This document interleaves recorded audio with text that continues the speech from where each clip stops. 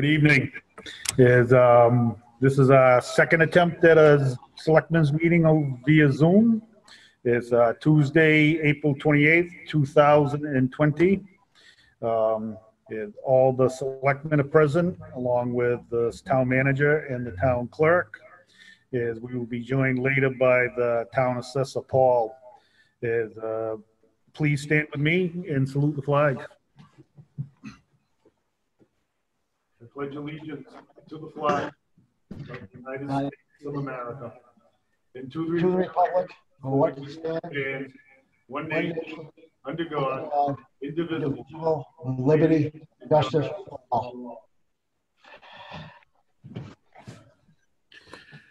The first item is the approval of our April 14th minutes. Make a motion that we approve the minutes as presented. Second. We have a motion by Ken and a second by Noah. I will go through the roll. Is Ed? Yes. Ken? Yes. Noah? Yes. Mark? Yes. And myself, yes. It's 5-2 Patty. We have no public comment that we know of. Is the governor has come out with new directives about businesses and things opening up. We haven't had a real chance to look at this yet, so we don't know exactly what that means. There has been some complaints about closing down the kayak launch and Hatfields, but I think that this will be able to address that with the new guidelines. So hopefully, in the next few days, we can get more information on that. We have no public hearings. What was that? Somebody say? Okay. There's no reports of committees. Brings us down to town manager's report. You ready, Steve? Sorry. You hear me now? We can hear you.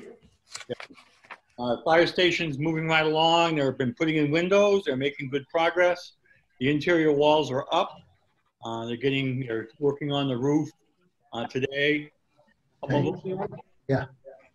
Yep. Thank you. The sewer line's all connected, and they're looking at the water line. What they're going to do is run the water line up along the road next to the sewer or in that area. And the water line for the police department is up on Logan Street. And the cost, it makes sense for us to run a brand new line all the way in, there's a vault there. I'm not sure everybody knows that. We want to get rid of that vault because it's more hassle to try to keep it from freezing because it's up higher. And just run a brand new line all the way into the police station. I gave Will Greenwald the go ahead to do that. It makes perfect sense. So they won't have to worry about that in the future.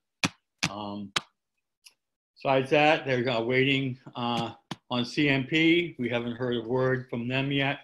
They're supposed to send me an invoice that could come at a later date, I guess, but they're moving right along. We got notified by the school department that their increase is over 3%, which is a little bit less than what it's been the last few years, but still it's about a $260,000 increase over last year's budget. And we're waiting for Paul or Karen to give us the updated evaluation numbers so we can look at what our tax rate might be. So we're waiting on that. Otherwise, Robert and I went around looking at the roads that we're going to pave. And they just seem to get worse every time I look at them. So with all the rain and crap we've had. So that's all I have. Any questions? Any questions of Steve? No. Is Steve the new water line at the police department? Is that going to eliminate the need for that vault underneath the back there totally? Yes, it will. We don't have to worry about the sump pump in there or anything anymore. As far as I know, I'm not sure how they're going to fill it, if they're planning on filling it or not, but it should take care of everything, I'm hoping. So Will's going to send me some information on it. And also, he's looking at doing 71 Sullivan Street. I'm waiting for a price while he has their equipment there. Makes sense to just move it across the street and take care of that. We haven't had a chance to do that yet, so I got to wait on the price. So.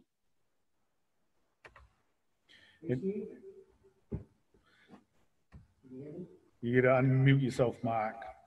Boy, I'm telling you. Oh, Terry got you. Go ahead. Can't find it. Go ahead, Mark. You're on. Steve? Yes, I'm here. So the school budget went up, what did they have, 3%? Is there any savings from this past year's budget because nothing's been going on at the schools the last 6 weeks? I don't know. I haven't seen their revenue side yet and see what they have for reserve.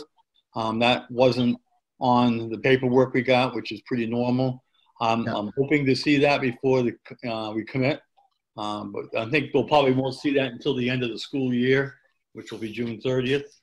Well, it should be done now, for Christ's sake. We know they're not going back to school. School year ended a month ago. Yeah, I know.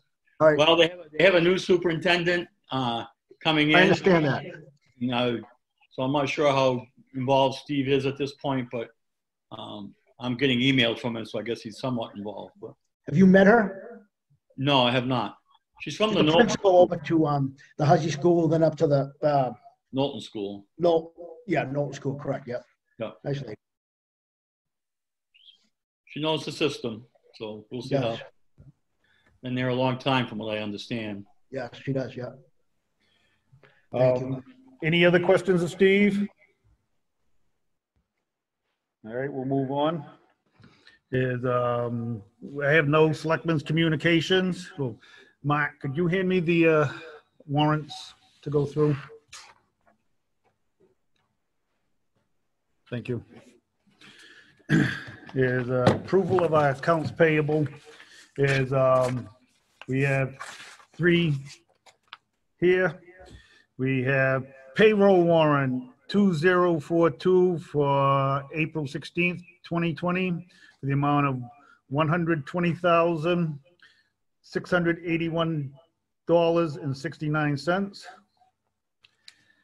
We have an account payable warrant for 2043 from April 23rd, 2020, for the amount of $506,472.79. And we have a payroll warrant 2043 from April 23rd, 2020, for the amount of $54,048.73.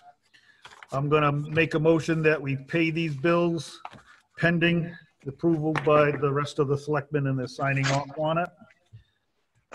Make that motion. Do I have a second? I'll second it. All right, we have a second. I'll go through the roll. Ed? Yes. Ken? Yes. Noah? Yes. Mark? Yes. And myself, yes. It'd be 5-0, Patty. Thank you. It brings us to our new business, is the paving bid, Steve. Yes, we only got one bid, as I had said earlier at our last meeting. I talked with Libby Scott, and there was a mix-up in terms of what roads that sections along Swamp and River Road. So we talked about that, and the price came down because it had the wrong footage in there. And it's within our budget, around $600,000. So, and hopefully we've budgeted for $700,000. So we'll hopefully do just fine. So I recommend we award the bid to Libby Scott. Could you just go through the roads that are scheduled, Steve? Yeah, we have a section from Willie Road up to Alley Pond Road along Swamp that we're going to reclaim. It's pretty bad. And then do a base on that. Same thing over on River Road. There's a section there. You probably all know where it is. It's before you get to Diamond Hill. The road is literally coming apart. We're going to shim and overlay the Pine Hills section just beyond where we ended last year, and it'll go all the way to Worcester Road.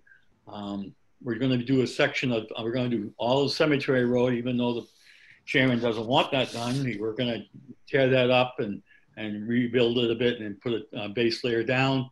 And we're going to do the same thing on Cranberry Meadow Road. There's a section between Worcester Road and Cemetery Road that is really bad, and we're going to reclaim that, and that just about does it. If we have a little bit more, we might extend from on Long Swamp. There's a section that goes beyond Alley Pond where the pavement, the top layer is peeling off.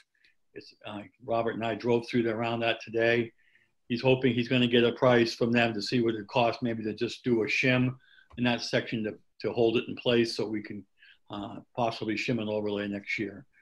But those are the roads we're doing. Thank you, Steve. Do we have a motion to accept the paving bid? You're welcome. I motion. Bye. Second. We have a motion by Mark, a second by Ed. I'll go through the roll. Is Ed? Yes. Ken? Yes. Noah? Yes. Mark? Yes. And myself, yes. Thank you. Next item is new critical dates for the July 14th, 2020 election. Since the election was put off till July, this has pushed a lot of our dates back, giving us some extra time. Patty, is there anything you want to say about this? No, it's basically informational. I'll put a few things on future agendas that we'll go through. But it basically just pushed everything out a month. Our public hearing, when you set the polling hours, except the election workers, which I'm having trouble getting. So I might have to make a plea later on. Yeah. And Patty, the absentee ballots, I expect that's going to be a big thing this time around. How are we prepared for that? We're good. The state is anticipating a 70% voter participation, so we'll have plenty of ballots. So we're geared up for absentees. We've already got some in. All right. We don't have the ballots yet, but we've got the requests. We're keeping track. All right. Any questions of Patty or about the dates? No questions, but more of a suggestion. I think we need to make sure that the process for getting an absentee ballot is well posted and well explained to the public, so people that want it, that have never done it before, don't have any issue or trip ups in getting their ballots. Yep, good idea. I'll post something on the website.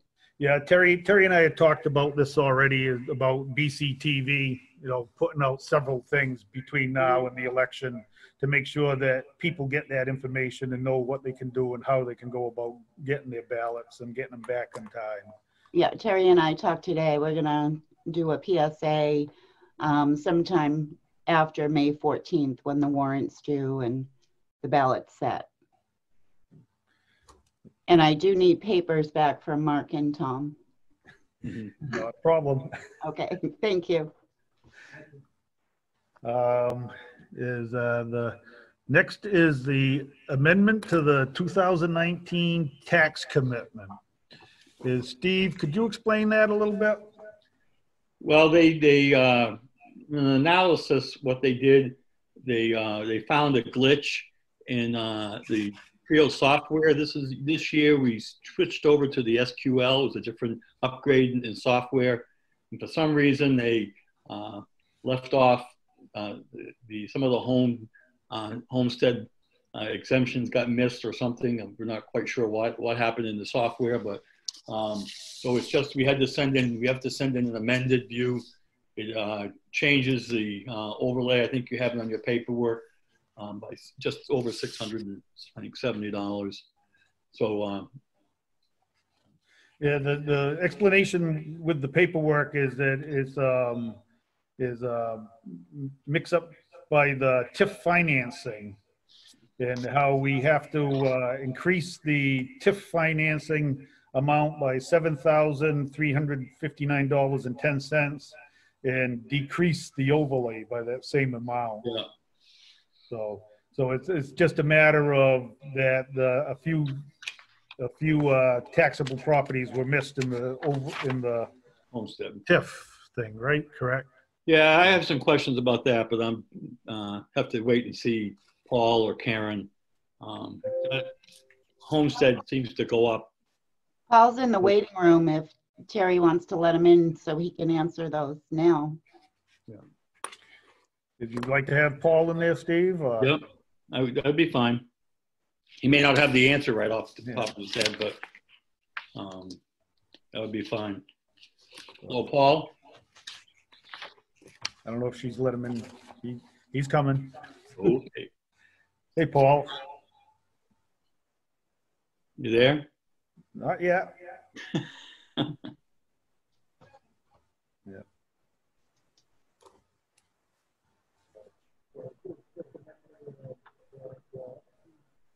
You there, Paul?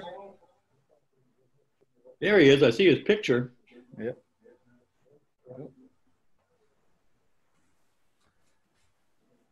He has to unmute. Yeah. Are you there, Paul? Yeah. Oh, good. I have a question, Paul. Steve, how can the TIF financing plan amount go up to 26,000 when last year it was just under 2,000? Can you explain that? Hello? Yes. Can you hear me? Can you hear me? I can hear you. We can hear you, Paul, but can you hear us? Can you hear me? I can hear you. Can you hear Paul? Can you hear me? Steve? I can hear Steve. Okay, that's who you want to hear then. I just had a question on how the TIF financing plan increased to 26,319 when it was much lower last year. Yes. So what happened was when the Maine Revenue Services did their audit, they found that there was some negative taxable values that was, due to properties changing. Can you hear me? Yes, I can. I can.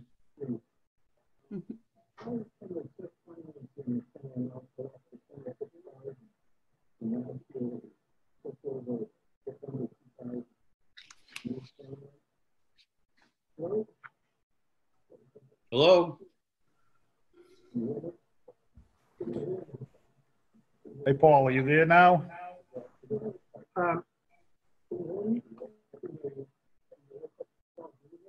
Yes, I can hear. Yes. I think you answered my question.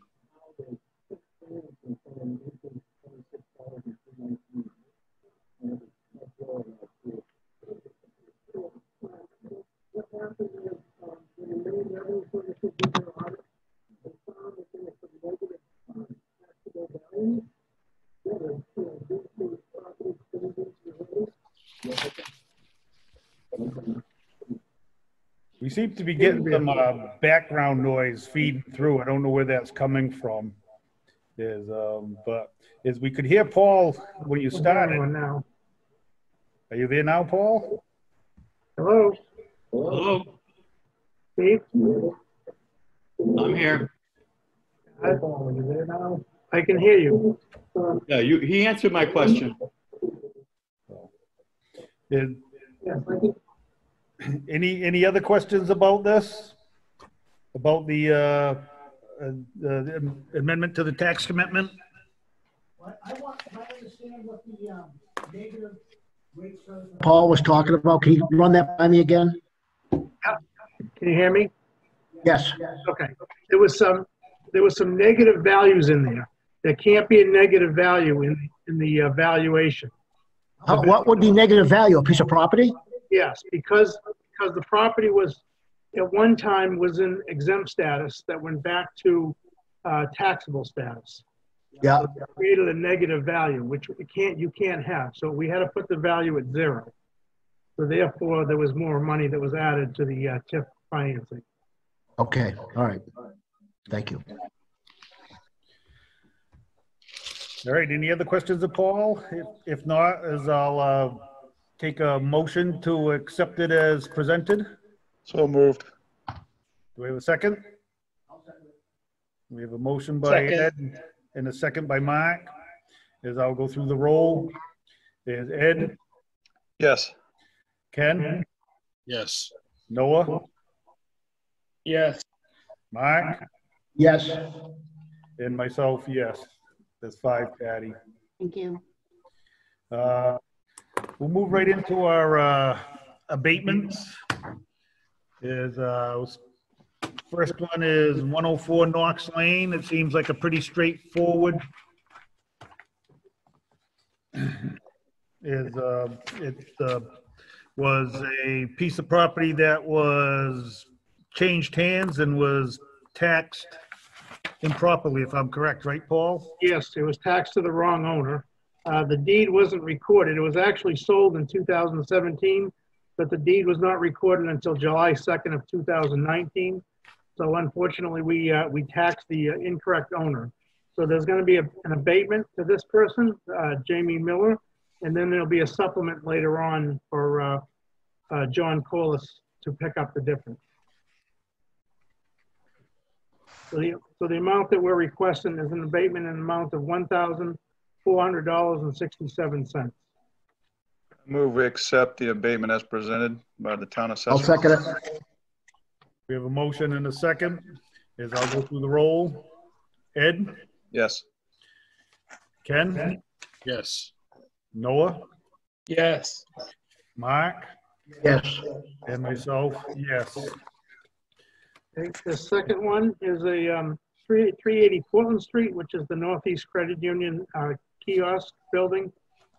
They applied for a Betty application, which was somehow lost in transition here. So we overassessed that property $77,707.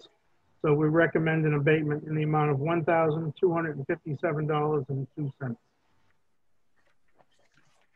Move we accept the abatement application as recommended. Second. We have a motion and a second by Noah. I'll call the roll. Ed? Yes. Ken? Yes. Noah? Yes. Mark? Yes. And myself, yes. Thank you. And next one is 8 Allen Street, map U1, lot 36. Subject property is a 2-family unit built in 1920s, situated on a 0.124 acre lot located across from the Cumberland Farms. The owner purchased the property in March 29th of 2017 for $117,500. He has made some cosmetic improvements, and after the sale, cosmetic improvement after the sale. So the owner is requesting a reduction of $50,000 in the assessed value of $226,100 due to some structural damage resulting from a foundation wall that's bowing in excessively and the poor condition of the attached garage. We did do an interior and an exterior inspection of the property and found that what he was indicating was in fact true. The garage is in very poor condition. The wall is bowing in quite substantially. We're recommending an abatement of reduction of $27,100 from $226,100 to $199,000 and an abatement in the amount of $475.06. I move we accept the abatement as recommended. We have a motion. Do we have a second? Second. We have a motion and a second. As I will go through the roll. Ed? Yes. Ken? Yes. Noah? Yes. Mark? Yes. And myself, yes. All right, the next one is tax map R72 lot 10, 560 Portland Street. The subject property is on 31.7 acres. It contains self-storage buildings, office space, an apartment, and garage. Primary business use is self-storage with 506 rentable units. The owner is concerned that the property is overvalued and is requesting a reduction in the assessed value of $1,063,000 from $4,022,000 to $2,959,000. The owner did provide a income statement and expense data, also some which were used in support of the owner's value. However, the income analysis uses potential gross income, which is an estimated value, not the actual income. We did receive actual income value for calendar year 2018 by the owner to calculate the assessed value as of April 1st.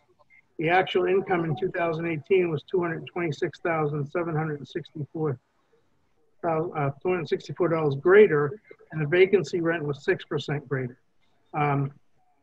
So the value that we have of $4,280,000 we feel is fair based on the income and the expenses. So we're requesting that this abatement be denied. Any questions? Do we have a motion?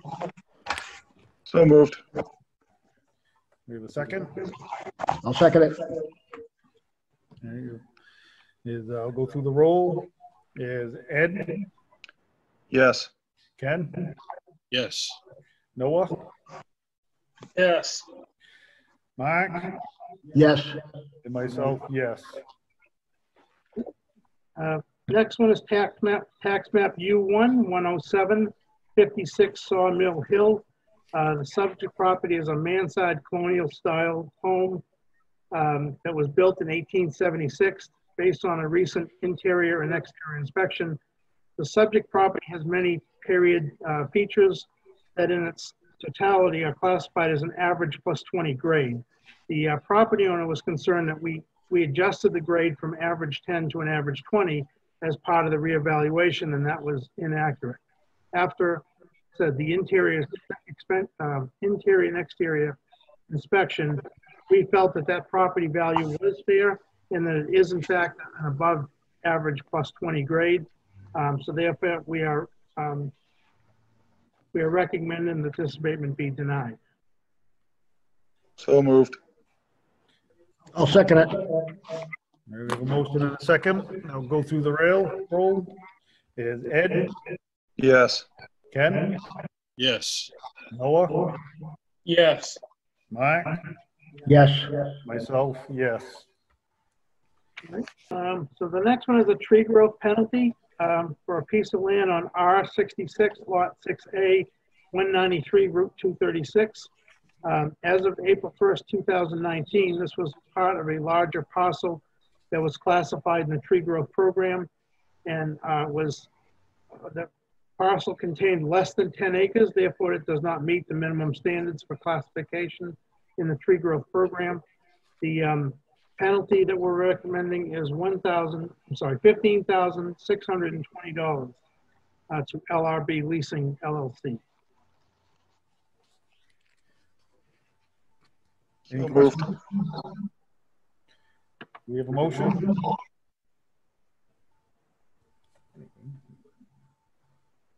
Second. Who made the motion? I did. Ed did. Okay, thank you. I'll go through the roll. Is Ed? Yes. Ken? Yes. Noah?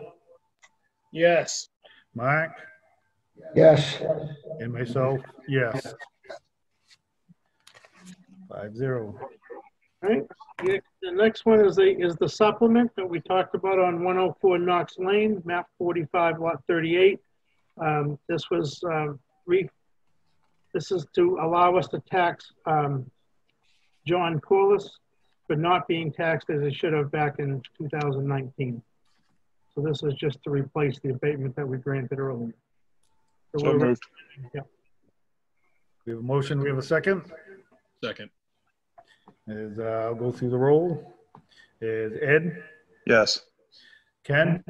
Yes. Noah? Yes. Mark? Yes. And myself, yes. Thank you, gentlemen. Thank you, Paul. Thank you, Paul. Have a Thanks, good night. Stay safe. You too. Yep, thank you. We have no public comment, second public comment. We have no executive session. Does anybody have any other business they wish to discuss? I would like to just remind the public about the 2020 census. Maine is lagging behind the other 49 states. And it's very important that people do the census because that determines how much federal money we might be eligible for. So just a reminder, please, it's real easy to do online. So. All right. Mine online too. Thank you, everybody. Hey, one second. Just want to throw out there, do we have any concerns about our upcoming budget for next year, considering all the circumstances that have Yeah, we have a that lot we're presented with? Do we need to have another discussion? I mean, I know we've already done all this. I'm concerned about next year and how it's going to impact us overall. Well, we had a lot of the capital things. Some of them are being taken out of the undesignated fund balance that we have available after we have 12.5%. Sure. The expense side that we're appropriating is more to do with the increase of adding the principal and interest from the fire station and the other bonds we have. So that's what's driving some of that. But Tom and I've had several conversations about it. We can run it through its normal referendum, but just because it says we can spend it doesn't mean we have to on the surplus. Sure. Yeah. I just want to keep that in the forefront of our minds as we move forward. I know you guys have, and I'm sure that's been a discussion, but I'm sure we'll have to discuss it more as time progresses. Yeah. But I just want to make sure that we're all on the same page and moving forward cautiously. Yeah. Once we get the valuation numbers from Karen and Paul, which Lisa Vargas has been waiting on, we have all the expense and revenue sides. We can give it a better idea of what the tax rate is probably going to look like. Sure. Then I'm hoping that we can do that either Thursday or early next week. So at our next meeting, we can have that discussion if necessary. Okay. All right. Perfect. We're working on it. And as I said before, is that I'm not looking at this April's taxes as being too far behind where this usually are. The challenge is going to be in the fall.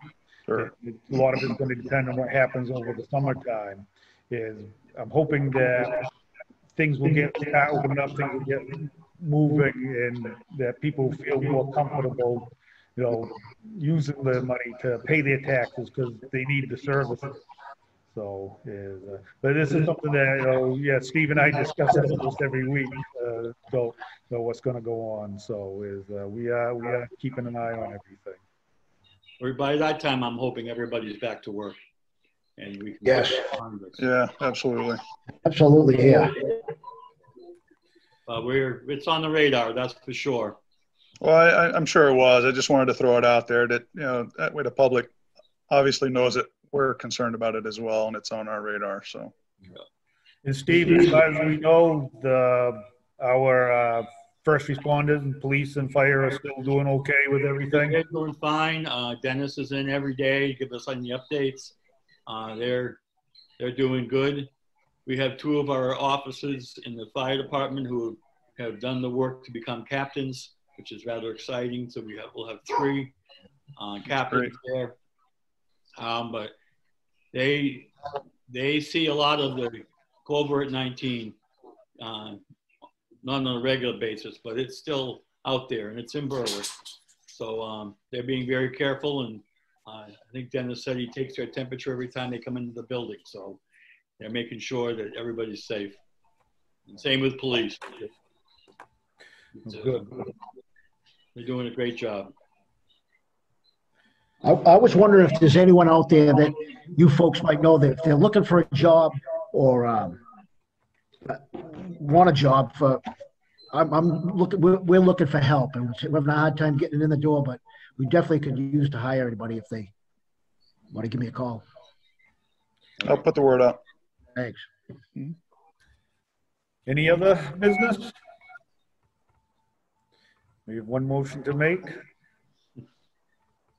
Motion to adjourn. Thank you, Ed. Sure. All in favor? Yes? Yes. Have a good night, everybody. Take care, everyone. Stay safe. Yeah. Thank you.